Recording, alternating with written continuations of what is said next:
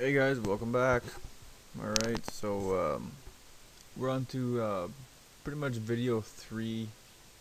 They're pretty much all just individual videos, but if you do watch them in a row, we are gonna be configuring a server, a Linux server, actually a LAMP server. So all we've done so far is set up SSH and secured the SSH config file, just so we don't allow like root logins, and we change the port number and so forth. Not a big deal. This video we're just going to install Webmin. We're not going to use it too much. We're only going to use it when I'm getting lost in the command line. I'm not 100% good with the command line. I've only been using Linux for about a month now. So, but I'm learning lots. So I have to set up the same server at work. So this is pretty much helping me by teaching you guys, because I do a lot of research. So what we're gonna do is just open up our Putty Terminal to our server. So you just log in, load that, or just log in with your IP address of your server.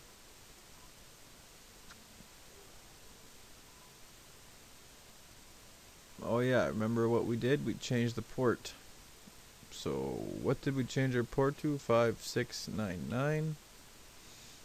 So now we can save that, and now we open, and it's just gonna configure our key again. Alright. So now we just log in with our username and password. Okay, so what I'm gonna do now is I'm going to open up a text file just so you guys can see it and keep it. It'll help you with the installation here. So I'm just gonna open this up a bit. Open my text file here. Okay, so what we're gonna do is install Webmin. Okay, so to install Webmin, we have to add certain lines to our apt folder or source list here. It's just so that when we go like apt-get, it'll be able to go to these sites to eventually get the keys, and then to eventually update all this, and then we're going to eventually just update Webmin, okay, or install Webmin.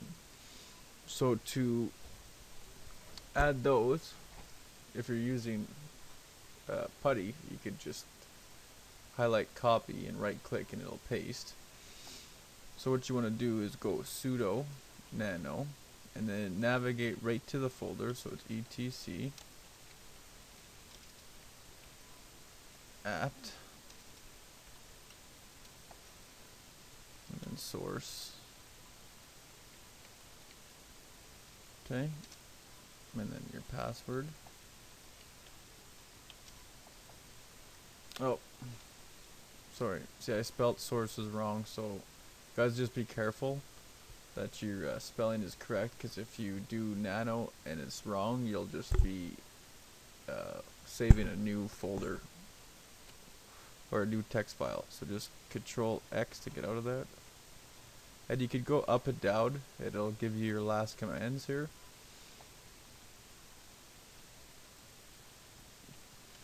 Okay, so now this is our source file. So we can just add this right here if you want to. So just give it some room.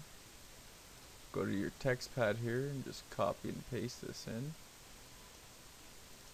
So copy and then just right click, paste, and then just clean it up a little. Move this over. There you go. Okay, so that's in there. So now you want to do a Control O to save it, and then enter, and then Control X to exit. Alright, so we've done that step. So now we can go down this list here, save and exit. So now we want to import the keys. So from here, just go sudo wget http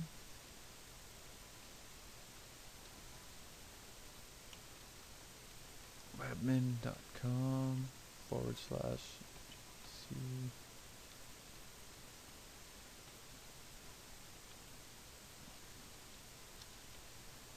And hit enter.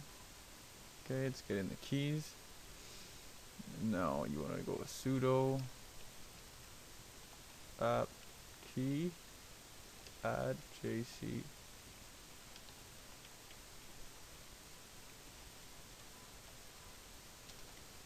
Hit enter. Oh, see, again I misspelled, so I forgot to put my period. Okay, so hit enter, and that's okay. So you should see the okay there. And now we're done with those steps. So now we just want to update the source list. So we want to just kind of get updates, sorry, from these websites that we've added. So sudo update. Oh, it's because I'm in that directory. So change directory, go right to the starting. Update. Alright, bear with me here, guys.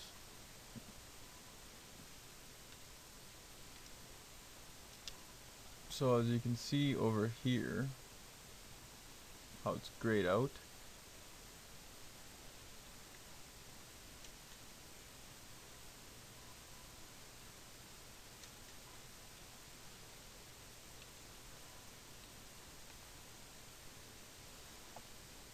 Okay, so what I did there, guys, is this is how I had it.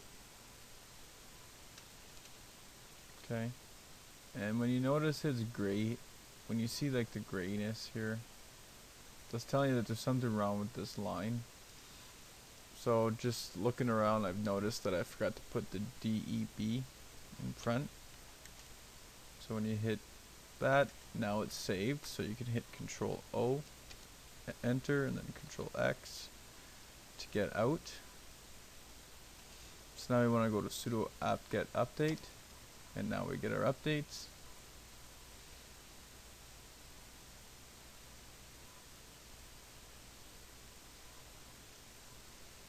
Alright, so I just found my other error here. I don't know what I did, but I put deb here, so that needs to get out. Okay. Alright, now this should be okay. So now we hit Control O, enter, Control X. But at least now you're getting a little bit of troubleshooting. Sorry about that. So now we can get a sudo apt-get update.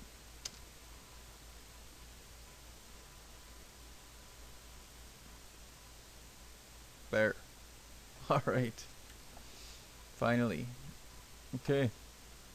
So now, last step, we just want to install Webmin. Okay. So we're going to issue this command here. So sudo apt-get install Webmin. Hit enter. And you want to hit yes for the additional space.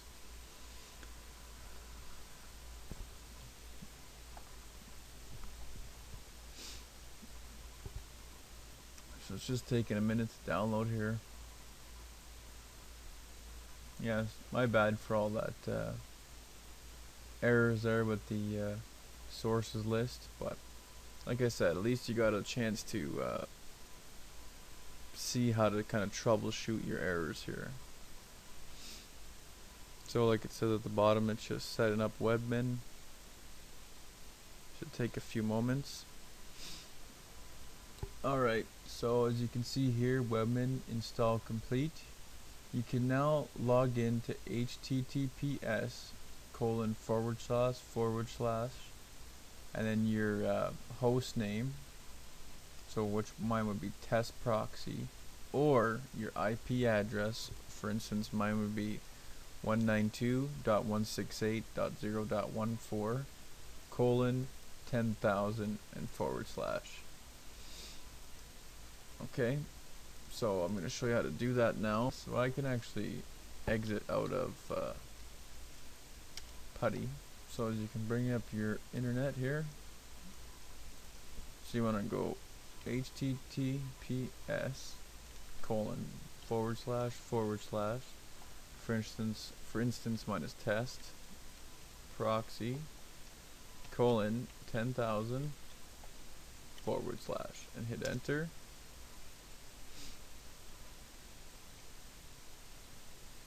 Oh, sorry, my bad. Sorry about that, guys. If you don't have a DNS server, you're not going to be able to log in with your host name. So you got to do it with your IP address and just hit. Okay, so all it's saying is just, you know, we don't have certificate for this website, which is fine. So just hit continue to this website.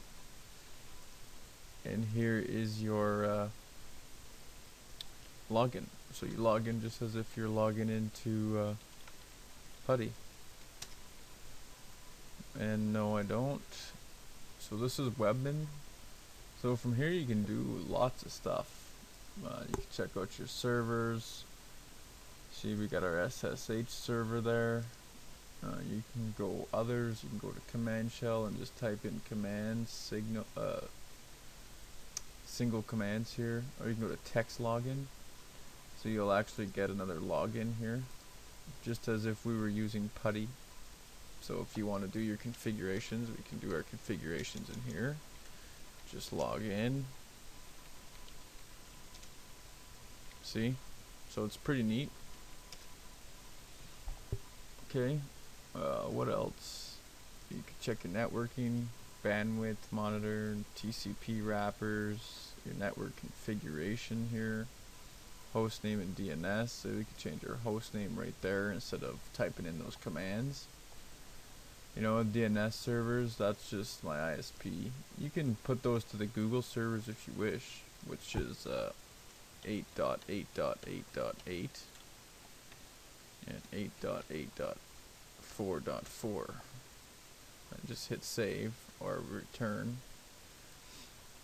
Okay, so there's quite a bit of stuff we can do in Webmin here. Makes it all nice and easy. You know, you can view system information just right here. Gives you a quick breakdown of about your server. You know, how much memory, disk space you have left. So this is it for this video. I guess what we'll do next is now we're gonna get into Squid, and you know, we'll set up a Squid and Apache server. But for now we're going to set up Squid, and we're going to limit internet traffic to and from my house, you know, and we're going to put an ad zapper on that so you won't get those annoying ads you see all over your screen. They're going to be all wiped out, which is going to be good. So stay tuned, and thanks for watching, guys.